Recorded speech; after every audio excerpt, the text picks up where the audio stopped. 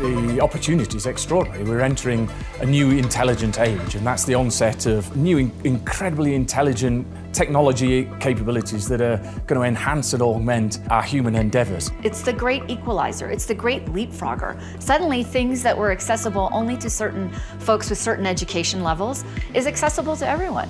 And we see that technology, AI, data, and robotic process automation is playing an important role in the field of operational excellence. In a way, the CIO is becoming the foundation for the new kind of businesses we're creating. More and more what companies are seeing is actually it's all about getting to insights faster. It does feel like a seismic paradigm shift is coming to the world of business. AI strategy is business strategy. Every strategy you're building, every tactic you're thinking about, AI first in that.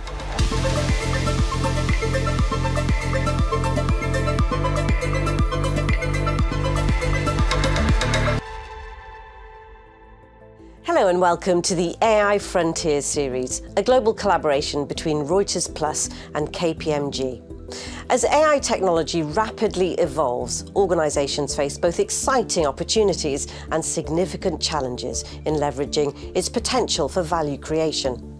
I'm your host, Nadira Tudor, and in the next 9 episodes, we'll be diving into the unique challenges faced by key sectors, including banking, insurance, healthcare, energy and manufacturing, as they undergo their AI transformation journeys. We'll begin by examining the phases of AI maturity and its transformative power, showcasing how AI can provide businesses with a competitive edge. I'm thrilled to be joined by 6 leading experts from KPMG today who'll be sharing their own insights and the promise of actionable takeaways. Thank you all for joining us. Hello, Regina. Hello, Nadira. If I can start with you, what do you see as the primary drivers for the accelerated adoption of AI across different industries today? What's driving the accelerated adoption of AI is the fact of its potential. It's the great equalizer. It's the great leapfrogger. Suddenly, things that were accessible only to certain folks with certain education levels is accessible to everyone. We can translate, we can write emails and documents. So we can unlock the power of talent all around the world, and we can solve problems and use human potential for greater creativity. That is what businesses are coming to realize, and that is what is accelerating the adoption of AI. Thank you for identifying those drivers, Regina. And what impact is regulation having on this adoption? Regulatory impact is spotty at this point, very patchy, but it has the potential for great impact. We know many things in our supply chains that are safe, foods that we consume, things that we interact with. We should know that AI has a base level of safety and guardrails are in place. But those guardrails and those regulations need to be cross-border. There needs to be some level of global consistency, and we need our regulators to start collaborating to drive those guardrails in a consistent, cohesive fashion so that we all can take advantage of what AI can bring to society. Okay, wow, with such significant return on investment, it's understandable why businesses feel so compelled to adopt AI at speed. David, if I can bring you in here, given the significant advancement in AI over the past 6 to 12 months, what are you seeing as the key opportunities and challenges that organisations are facing when it comes to integrating AI into their businesses? The opportunity is extraordinary. We're entering a new intelligent age, and that's the onset of new incredibly intelligent technology capabilities that are going to enhance and augment our human endeavours. And it's going to show up in cost, in efficiency, in agility, in quality, and it's going to make our customer interactions better and often more empathetic. And the challenges, though, and right now we're moving from experimentation to scaling and getting to a return on investment. And so the challenges are around setting up a transformation journey for success here. So getting those foundations right. Now, Steve, if I can come to you, for those businesses with clear strategies in place and reliable data sets, how can they balance making short-term AI gains with long-term transformation? Yeah, I think we're seeing the emergence of companies are doing that right now. We recently ran a survey where all the respondents said that they were yet to grind out their ROI from these investments, but yet we're ready to move. 75% said we're ready to move material investment dollars into this. So between 75% between $50 and $250 million. I think the point is that companies are already balancing the short-term gains that they're seeing, which are material but not yet driving all the way to ROI, with this prospect of this transformative growth opportunity that they see. Okay, what are the steps organisations can take to move from these isolated AI projects to enterprise-wide integration? Yeah, I mean, I think most of the leading companies had already moved. It's table stakes for companies to have already moved into making access, so 100% of their employees with access to these tools, specialized tools inside the specific function or what have they, so things like development tools. So that was table stakes, and now we're moving on. We were faced with, hey, maybe we haven't even done all of the things that we hope to do, and now agents are on the horizon. And so that's, so I think what we're in is a moment of continual change at a pace we haven't seen before. So companies are really trying to build agility into their organizations right now. Welcome back to AI Frontiers with me, Nadira Tudor. We're talking to KPMG experts about how AI is creating value across industries and looking at how companies are implementing AI in these early stages of adoption. So, how is the journey of AI evolving for enterprises, and what transformations are necessary to fully unlock AI's potential value? Well, AI is advancing really quickly, so the journey is rapidly progressing. We think we've been in for a while what we call the enable phase, basically putting in AI in different parts of the business, various functional use cases and trials, etc. That's been going very successfully. But soon now we're seeing scaling of AI, embedding it into workflows, into end-to-end processes. That's going to be quite a radical shift. That's going to change the operating model of businesses, unlock a lot more value. And we think after that, and possibly in parallel, some folks will look at evolving their business model, perhaps getting into new products and services and partnering in new ways. Okay, so can you provide any examples about how this looks like in practice? Well, in practice, it varies a lot by sector. So, for example, in healthcare, if you think about the healthcare system, it's quite disjointed if you're a patient being handled all the way through the end-to-end care life cycle, so to speak.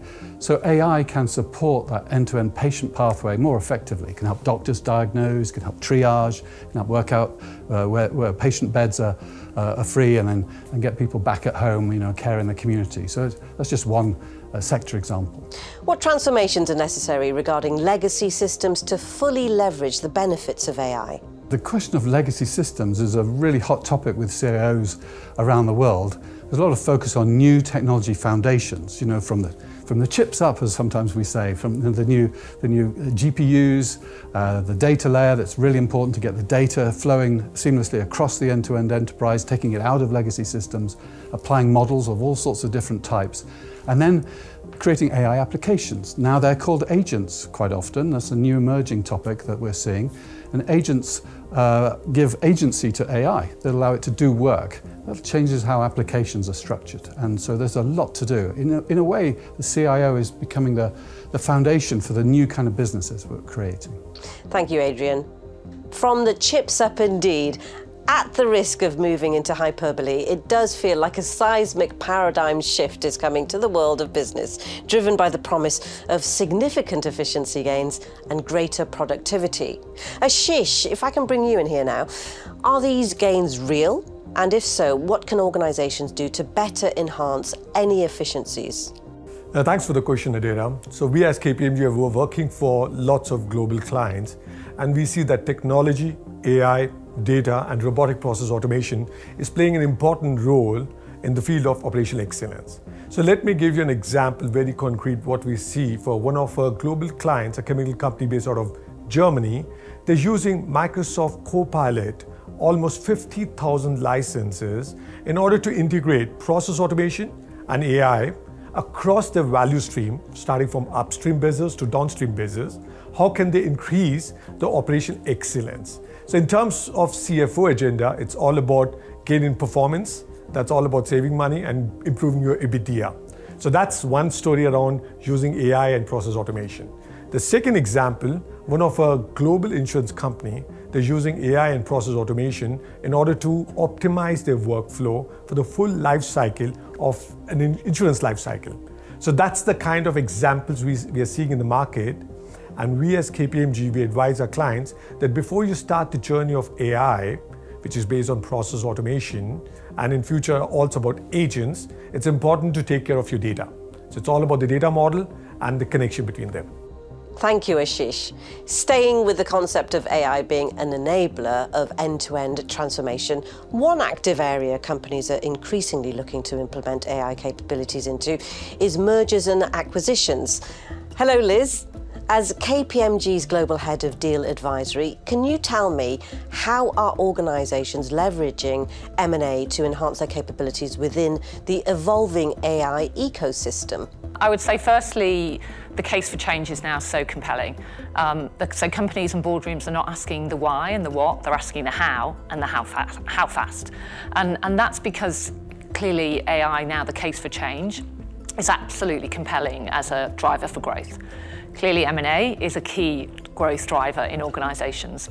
So what we're actually seeing is more and more companies are recognising that whilst they need to build AI in-house, they also potentially start acquiring assets and companies that enables them to get there faster. I'd say that's particularly the case in the commercial parts of organisations. So just to bring a few examples to life, actually Thomson Reuters themselves have bought a business called CaseNet in the legal and tax professional services space, which has already got AI absolutely at the heart of its business model. Or a case where we advised a cybersecurity company recently who were very much in the civilian part of the market, and they wanted to move alongside that into an adjacent market, into defence. So some examples really of where we're seeing M&A as a real driver for that growth. Thank you, Liz. And what types of challenges are they facing when it comes to integrating AI into M&A deals? Yeah, well, I would say, honestly, it's very similar to any other M&A process. It's all about doing your due diligence and really thinking about the value case so that you can integrate successfully. I'd say that's even more important in the AI space because the technology is evolving so fast. There's so much out there.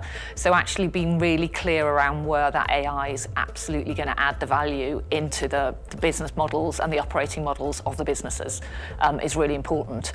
I'd say initially in the processes, what people tended to see and what we've seen is actually by applying tools, you can actually run the processes a bit faster, a bit more efficiently, and do some of the scanning faster. But actually more and more what companies are seeing is actually it's all about getting to insights faster. And actually, if you think about that, that's at the heart of competitive advantage in M&A process. At KPMG, actually, just to bring an example to life, we've built a platform called Elevate, which effectively enables us to apply that technology to identify value. And how we've done that, we've built specific AI building blocks, analytical building blocks, where we've actually been able to apply AI to that.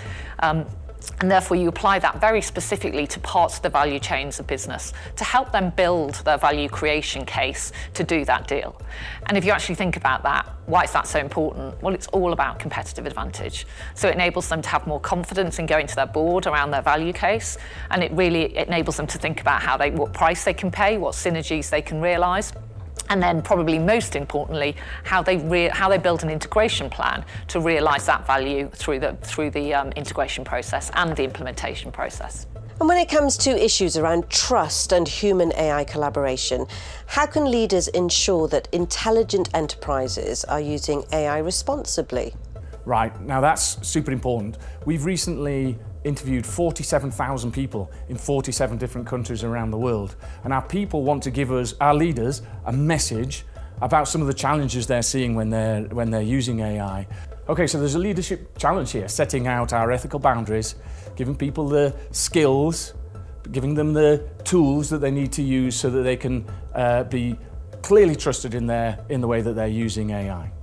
And what is the role of employees in ensuring this?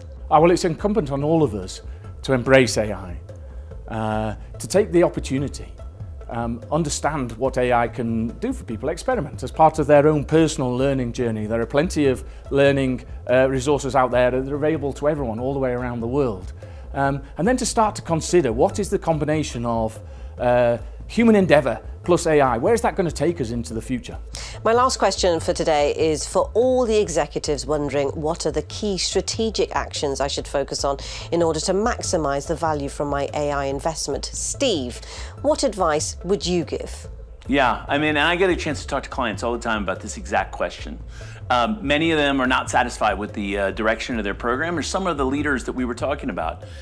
One thing I think that rings true is AI strategy is business strategy. You need to put AI in everything that every strategy you're building, every tactic you're thinking about, AI first in that. Second is, I think that differentiating the leaders is that they have a clear direction set by an individual or a set of individuals with power to move the organization. This is a transformative moment. Some no regrets moves are, you got to get your data right. And if your data isn't right, which many companies are not yet where they would like to be with that, you need to make those investments and make them now. You got to build the trust frameworks as well, because as we begin to bring more advanced capabilities to bear, you can't move fast if you don't have the right capabilities around trust. I mentioned agents. We must be focused on understanding where agents are going to impact the business model. And lastly, we need to bring the people along. Our people are our most precious commodity in this rewiring of business. They typically can't move as fast mentally as the technology can move. So the training burden on us is quite substantial. Rethinking how work is done, that's going to be a big investment that every company needs to make. Okay, well, that's all we have time for today. What a great discussion and deep dive into the stages of AI evolution and how enterprises can better unlock value. Thank you all for joining me for the launch of AI Frontiers. In upcoming episodes, we'll be delving further into KPMG's research into the challenges and opportunities industries face with AI implementation. Stay tuned for more, and until next time, bye for now.